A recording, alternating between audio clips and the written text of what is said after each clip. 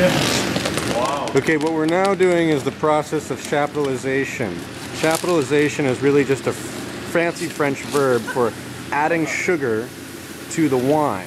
This is not something we do in every case, but it is something we do in cases where the grapes have not naturally made enough sugars.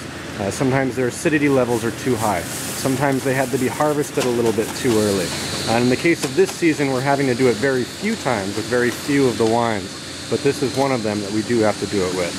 So we've got a combination of grape juice here, and now we're dumping sugar into it. It gets pumped in, it gets mixed up, blended, and then pumped back into this giant 20,000 liter tank of fermenting wine. Essentially what the sugars do is they aid in the fermentation process.